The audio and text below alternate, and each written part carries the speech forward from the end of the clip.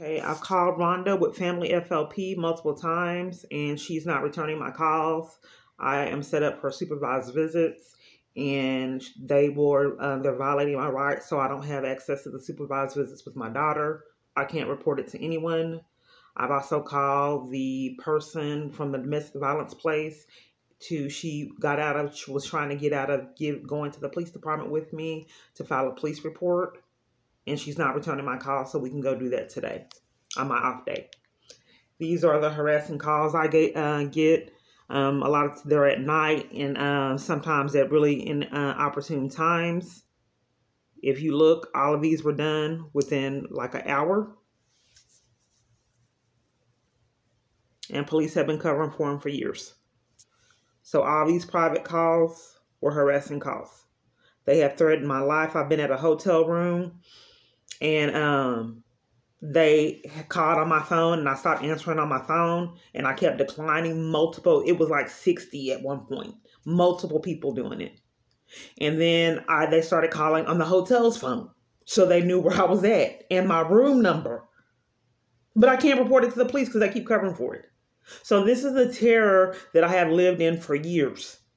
So my tent flooded because they were making sure that my housing was violated and I didn't have housing. So I had to live in a tent going through this living nightmare, getting violated, people threatening me, chaos on the bus, getting locked on trains. No one would take the report, thefts, pickpocketed, getting robbed, attacked, bus drivers covering for it, in line for it, getting threatened at church, drug out of a church, all of this going on. And I had to live in this nightmare in a tent, going through the chaos with police and multiple people covering for it.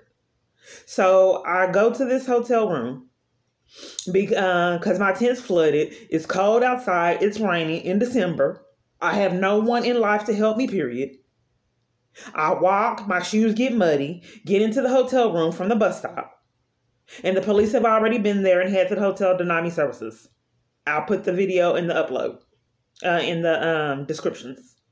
So this is just the nightmare that I've been going through. These are the prank calls I can't report, the covering for the interference with child custody, all those crimes the police enforce. I cannot report any crimes to the police. No domestic violence organization will help me. Police have intervened in legal. Legal services have been denied. So it's like I live in this amazing experience that I can't report to anyone. So I'm here on my off day. The no domestic violence place will help me. So I don't know what else to do. I have the prank calls and I've been getting violated for years, begging for my life for years, and it consistently keeps getting ignored.